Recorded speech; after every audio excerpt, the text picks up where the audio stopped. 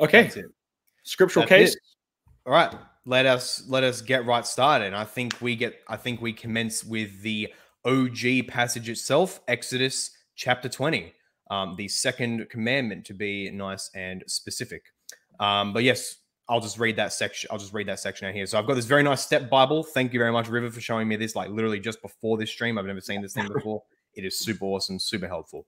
And so this passage reads, and God spoke, and by the way, this is the ESV translation, but we have the OG language as well. So if someone wants to freak out about how the ESV does things, don't worry, you got the language right here. And God spoke all these things, saying, I am the Lord your God who brought you out of the land of Egypt, out of the house of slavery. You shall have no other gods before me. You shall not make for yourself a carved image or any likeness of anything that is in heaven above, or that is in the earth beneath, or that is in the water under the earth. You shall not bow down to them or serve them. For I, the Lord your God, am a jealous God, visiting the iniquity of the fathers on the children to the third and the fourth generation of those who hate me, but showing steadfast love to thousands of those who love me and keep my commandments.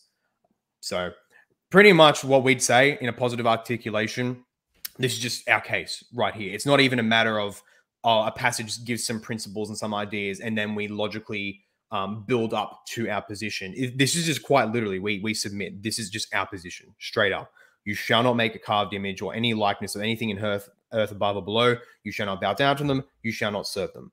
That's quite simple. That's quite simply our case, of course, as we would argue. Just to clarify, though, we are interpreting this commandment to be saying that the focus of the commandment is on the don't bow. You can obviously make a carved image of something. God commands that later on. But it's the bowing before it that's the issue at hand. Now, that's it. The really important thing to make clear about this, and we're going to have to get into a little bit of Greek for people. Nicaea II will end up saying there's a distinction between proskuneo and latruo. Proskuneo is what's typically translated as veneration, and latruo is what's typically translated as worship. Proskuneo, veneration; latruo, worship.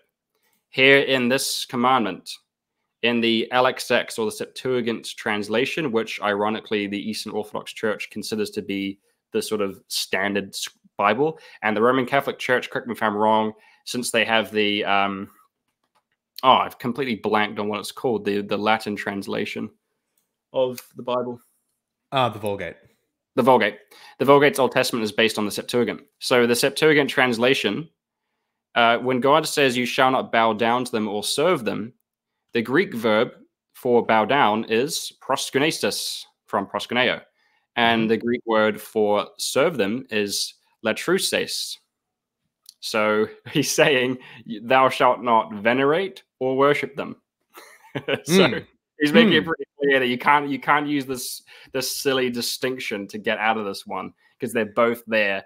And I think Paul and I said before the stream started that we believe that is literally divine providence.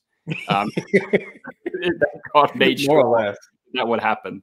So but okay, I think we'll move on. It's either divine providence or just like a genuine, like, hilarious blunder on the part of the iconodules at the council. Because as far as I've read, like, the second commandment just does not exist in the Second Council of Nicaea. Like, they just do not. They don't even bother to try to give an account for it. And I think either they just genuinely forgot about it, which would be like an absolute miracle of silliness, or they saw how their own terminology like would destroy them, and then they're just like, and that kind of makes sense because as Father, I think I'll leave as the thing, but basically Nicaea II didn't really give, ironically, didn't really actually articulate a full-throated positive theology of image veneration. It was primarily apologetic, so just defending the practice itself, with certain statements on theology here and there, but otherwise it didn't really try to give a full coherent vision of what they actually believe, which is very important, very, very important. But yeah, is there any more you want to say here, River? No, I think the commandment speaks for itself. Obviously, some Roman Catholics and Eastern Orthodox will say this is not a commandment in and of itself. It's they have a different order of the 10 Commandments, so they'll say this is part of the first commandment. I think the case to refute that is pretty open and shut, but I don't even think we need to get into it. And I don't think it affects it anyway. Yeah, I don't think I think that'd just be a big red herring anyway. Because like, what actually changes with the fact that not making a carved image of any likeness in anything that is in heaven above, or on the earth below, or in the sea under the earth? Are the saints and the Virgin Mary and all that, are they things which are on earth or in the heavens above and the water below and all that? If that is the case, then it frankly doesn't matter, because to simply give such an attempt at a prescriptive argument like, oh, it just says don't to do it, not to do it about gods, and oh, we don't consider the saints gods. But that's actually really, shall we say, linguistically arrogant when you think about it. It's just like, oh, look, they labeled these things gods. We don't label our things gods, so therefore it doesn't apply to us. Yeah, Which is exactly. absolutely silly. What makes something a god is its function in the scripture. And with scripture, it's quite simply just supernatural beings that have devotion dedicated towards them. It really not is even that, because it can call emperors and stuff gods too. So yeah. judges as well. Just to answer the question in the chat, we were talking about Greek verbs there. Yeah, we're talking about Greek, which is most relevant because the Septuagint was like the primary version used by much of the early church, because Hebrew apparently didn't really care much about it, unfortunately. And likewise for the Second Council of Nicaea, the Septuagint they would use. But then when we actually look at the text of the Septuagint itself, it's like, oh boy, oh dear, there's some big problems there for their own position. But then likewise, we can also look at the Hebrew itself, where it would say, and because ironically, the Septuagint, one could say it's a bit more specific than the Hebrew otherwise is. So the Septuagint would say latruo, and on the basis of that, iconodules may say, oh, look, it's just saying not to latruo images, which is cool because we don't latruo images, or rather we say we don't latruo images. We just dulia them. We just slap some dulia on it and call it a day, and that therefore it's okay. But then, of course, if you look at the Hebrew itself, where it uses more specific wording, much more specific wording. Quite simply, abad. You shall not serve. It's a very generic word. Abad, serve, service. It doesn't have any particular connotation of worship as to the one true transcendent God, as would often latria be defined. It just simply means service. It's very simple. But yeah, not much else here. Or and Peter's, that's actually a bit of a I don't really know what's going on there, but there's a bit of a misunderstanding in Nicaea II. It's latruo and proskuneo that they differentiate. Yeah, and that's people right. are bringing this dulia thing, but that's not actually there in Nicaea II. Just to clarify that. Either way, dulia is meant to show the same concept, but otherwise, yes, proskuneo is the word used by the council itself. Yeah. Okay. What was our? Yeah, let's move on. So our next passage is Deuteronomy 27, I believe. Yeah, so there's quite a few little. I mean, like there's countless little things in the Bible talking about how you shouldn't, venerate images. So Deuteronomy 27, he shall be cursed who makes a carved or cast metal image, which is an abomination to the Lord. Right. I mean, there's lots of stuff like that. But I think where it gets quite interesting is when we look at the prophets. So I'm going to jump to Isaiah 42, Paul. It says, God does not give his glory to carved idols. Now, this is important. This is saying that, because people are going to say, oh, whenever the Bible says you can't venerate images, that's talking about images of false gods. But here it's saying God himself, the only true God, Yahweh, does not give his glory to idols. Yep. So it's saying you can't make an image of the true God. In Isaiah 40, this happens again. To whom then, God asks, to whom then will you liken God? Or what likeness compare with him? An idol? A craftsman casts it. So again, saying you can't, God's likeness cannot be shown in a lifeless image made by some dude. God is much bigger than that. And then in Jeremiah 10, God says, images are the work of the craftsman and of the hands of the goldsmith. They are all the works of skilled men, but the Lord is the true God. He is the living God and the everlasting King. So again, you can't have the Almighty God be resembled or reflected in some silly image painted by some guy. Mm-hmm. So you can't say, oh, the Old Testament is only talking about images of false gods, because God himself is ruling that out. That's right. That's right. And as I said, something I was going to make a bit more clear with Exodus was how they do this linguistic prescriptivism where they'll say, "Oh, it just says not to do it of gods. We don't consider the saints gods, therefore it's okay." But I wanted to make more clear as well is the fact that with the terms for gods, so particularly in Hebrew, Elohim, that doesn't just refer to beings who are like high transcendent ruling thing. It's not saying what iconodules will say, and you shall not worship another being as the transcendent creator God. It simply says you shall not worship basically supernatural beings. That's pretty much what Elohim refers to, because virtually any supernatural being, even dead human spirits, like in 1 Samuel, when the spirit of Samuel is brought up, it's called an Elohim.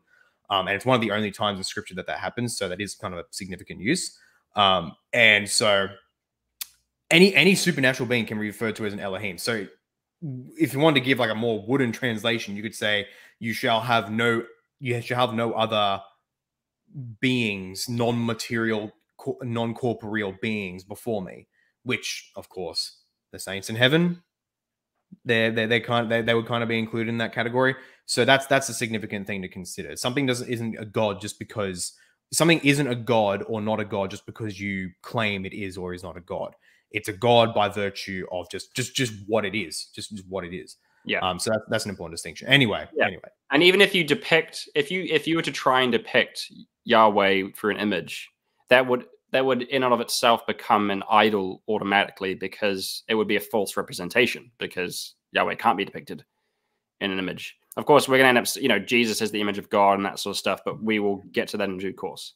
And to answer a question there, yes, we are saying that is a single principle. Yeah. Yes, that's right.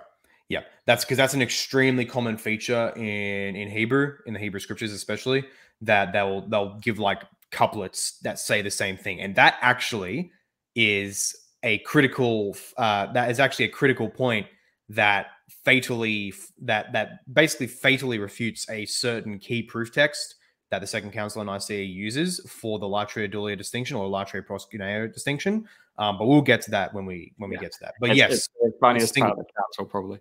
It is. It really is. Okay, are you ready to move on to the New Testament witness? Yep, 100%. Let's do it. Okay, so first of all, the Old Testament injunctions against images are never lifted, ever, not once.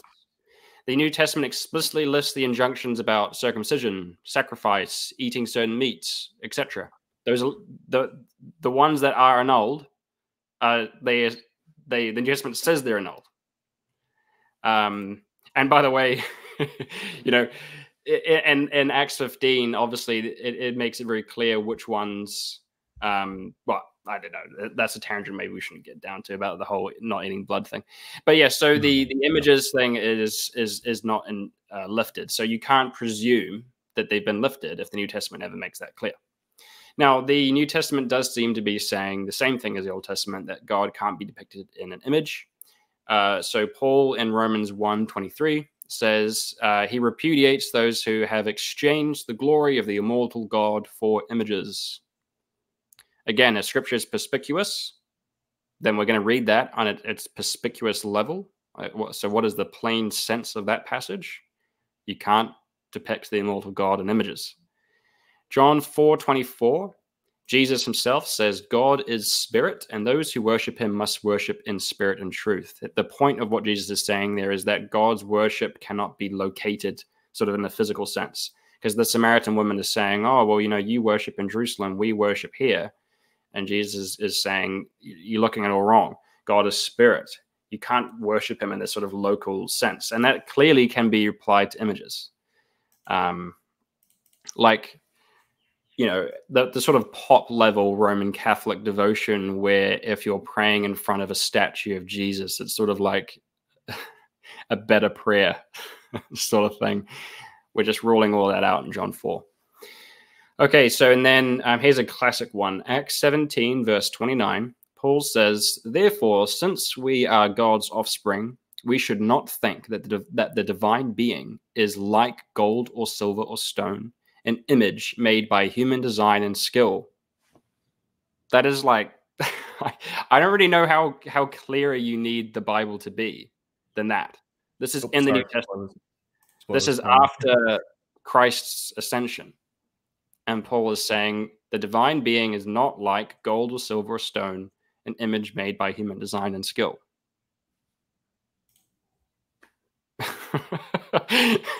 Now, of course, to be fair, the iconodules, they'll say, oh, we know the glory of God is not like that. We know the glory of God is incorruptible. We're just saying it's okay to depict him and all that.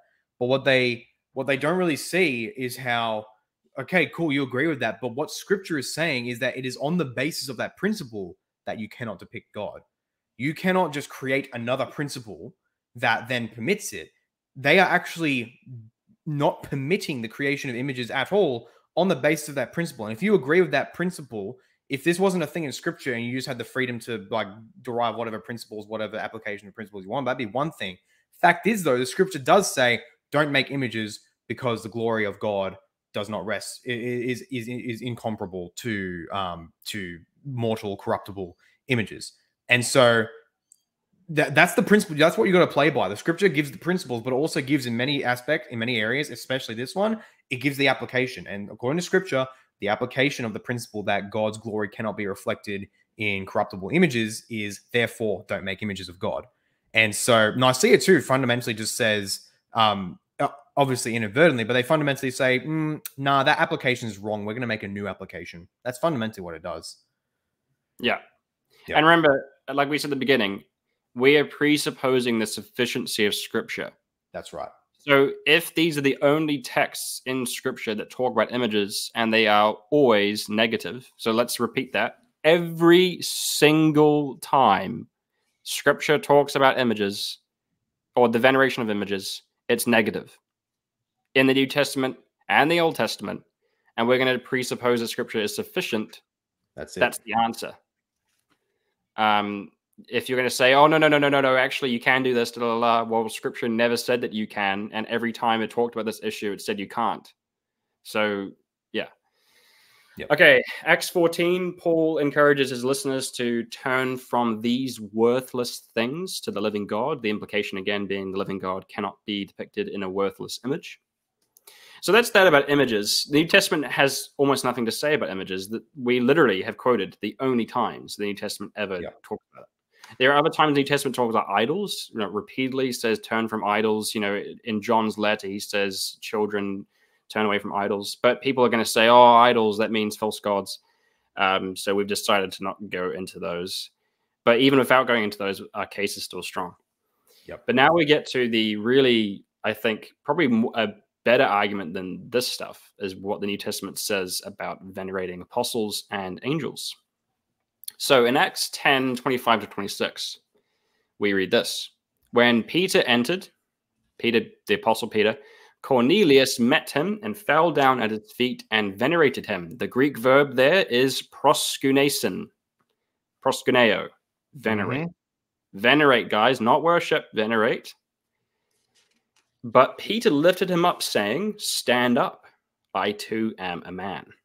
Peter refuses Cornelius's veneration, and he chastises him for it. He says, you cannot venerate me. Now, hold on a minute. Let me get to the next one first, and I'll make my point. The other one is Revelation 19:10. So John himself, he falls down at the feet of an angel. I fell down at his feet to venerate. Again, the Greek word there, in this case, the case it's in is proskunesi, but again, the root is proskuneo. I fell down at his feet to venerate him, but he said to me, you must not do that. I am a fellow servant with you and your brothers who hold to the testimony of Jesus. Venerate God. Here's our point. There's a Greek right here. If veneration is forbidden to be shown to angels and apostles in person, why on earth could you venerate an image of them? I mean, as Nicaea II themselves would say, an image is still a subordinate thing. It's still only a type that's subordinate to the archetype. And so even if the archetype itself cannot be venerated in this religious context, then what about the mere type that derives from that? What do you do with that? We've been talking so far mainly about the idea of images of God, but remember, and for me, this is the biggest issue. Nicaea II says you can venerate images of apostles and angels, not just God. So you can kiss a painting of St. Paul. You can kiss a painting of St. Peter. You can kiss a painting of angels. You can bow before them. But we have these cases, these texts right here, where it's saying you can't do that even in person. It just doesn't make any sense that So what's Peter going to say to Cornelius? Cornelius, no, you can't venerate me. That's very, very bad. Just wait till I'm dead, paint a little painting of me, and then you can venerate that painting, Cornelius. That's so true. That's so true. I think that's exactly what they actually said. That's exactly what they said.